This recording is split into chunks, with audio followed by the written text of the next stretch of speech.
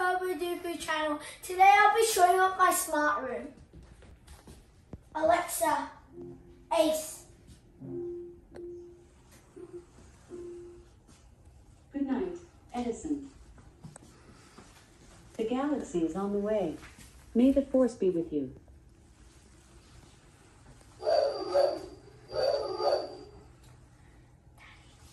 Well guys, if you know it, this is my bedtime sequence. I use this every night. I like it because I got a projector screen. It shows all these stars. The screen dots are stars. That's like a aurora kind of thing. If you see here, there's the remote. This button is to take out the stars. This button does nothing. This button just takes out the aurora. This button also does nothing. This one does a little patterny thing. This one changes the color of the aurora. And this makes the stars darker. This one makes it lighter. Thanks, guys. Bye. Good night, Edison. The galaxy is on the way. May the force be with you.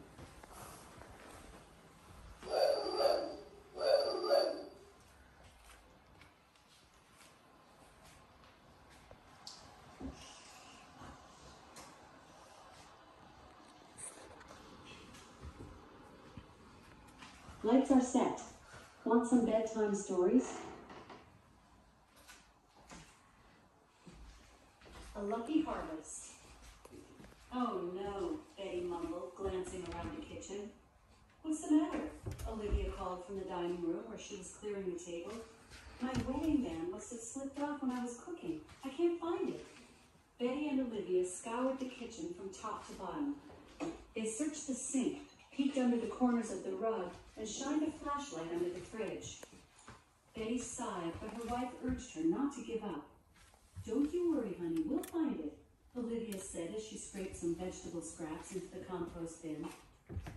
Months passed and winter slowly gave way to spring, the snowbanks melting to reveal rich black earth ready for sowing. Betty planted her usual vegetable garden, zucchini, carrots, sweet peas, and topped the rows with fertilizer from her compost bin. When it came time to harvest, she knelt between the rows and plucked the plump vegetables from their vines. Something shiny and gold gleamed beneath the leaves of her zucchini plant. Betty's eyes widened. Bedtime stories. Paul cannot sleep. Have you already brushed your teeth? Asks Daddy.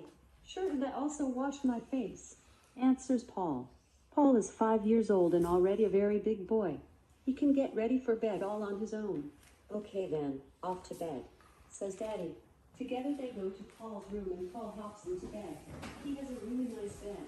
It looks like a fire engine with blue light, a big window and even a fire ladder. It just lacks a steering wheel.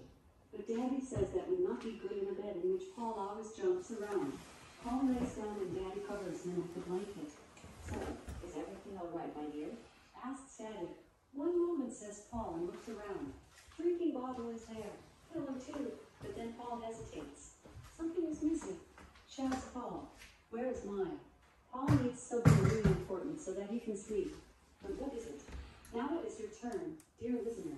Tell your Alexa, does Paul need a horse, a car, or a security blanket so that he can sleep? Wrap? A car. Correct. Without his red toy car, Paul cannot sleep. The red cars is the most beautiful and fastest of his cars. On its sides, it has white stripes that make it move even faster. Sometimes, he is even allowed to play with it in his bed. Daddy knows that too, so he asks, where did it go? I don't know, says Paul. We have to find it, otherwise I cannot sleep. Okay, says Daddy. Where should we start? Now it is your turn again, dear listener. Tell you Alexa, where Paul should start. Should Paul look in the bathroom, the living room, or in the kitchen? On the Bathroom. Paul and Daddy were just in the bathroom a few moments ago. Paul bolts and is in the bathroom before Daddy. It is still nice and warm because Paul just had a shower. After a shower, his hair always smells so good. In the summer, when it is hot, Paul may keep his hair a little wet.